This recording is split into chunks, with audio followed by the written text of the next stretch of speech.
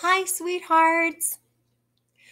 I am coming today to talk to you a little bit about Solfa Street, hoping that you will remember some of this that we did in music class. So let's review. If you remember, on Solfa Street, the first person to move in, if you look kind of in the middle there at that red house, the for sale sign is gone.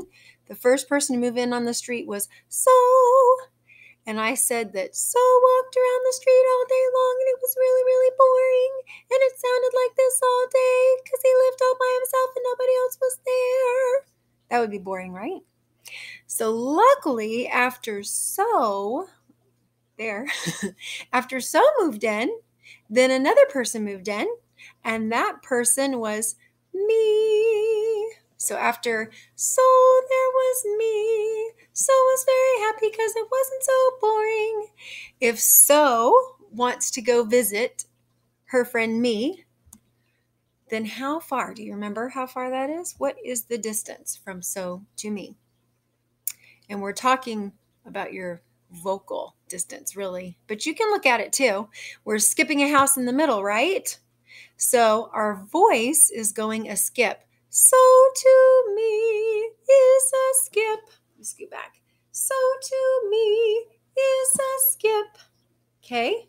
And then all the songs you sang in kindergarten were so on me. Teddy bear, teddy bear. What else did you sing? Rain, rain, go away. And then after rain, rain, go away, we had come again. So the next person to move in on your street, if you look, the sign disappears. And we have this house disappears and we have law.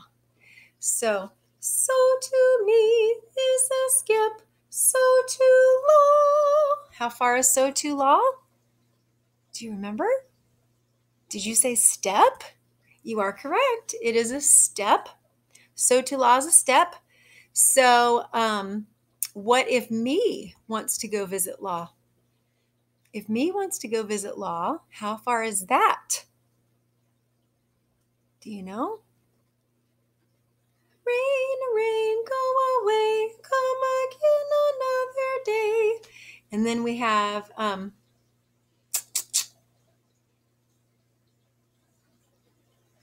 don't remember.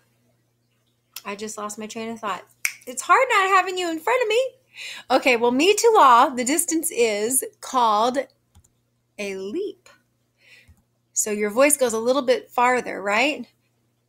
So me, law, me, law. It goes a little bit farther. Okay. Then we did apple tree. Apple tree, will your apple fall on me? I won't cry, I won't shout if your apple knocks me out. Knocks me out. It goes really low, right? Or lower. So that is the hint for the next person that moves in, which is do. We go so, do, so, do. And if you look at that, what is the distance from so to do? The distance from so to do is bigger than a leap. So what would that be? It's a jump. Good job. I know you said it.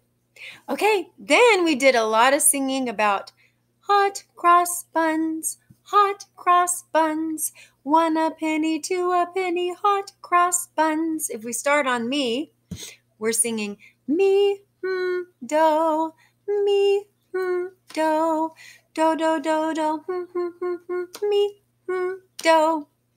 So that means there's something right in between me and do. That's the next person that moves in. And that next person that moves in, I know you know it, is Ray. So we have me, Ray, do. Do to Ray is a step. Ray to me is a step. Do to me is a skip. Me to so is a skip. So to law is a step. So, do is a jump, right?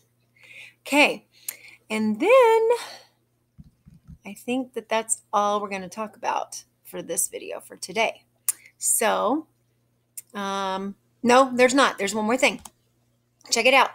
We have do, re, mi, sol, la, sol, mi, re, do. Try it with your hand signs. Do, re, mi, sol, la, sol, mi, re, do. Okay, those 5 pitches are a scale. We just sang a scale, up and down. So 5 pitches in a scale. Does anyone remember what that's called? Here's your hint. What do we call a shape with 5 sides? What? Did you say a pentagon? You are right. A pentagon is a shape with 5 sides.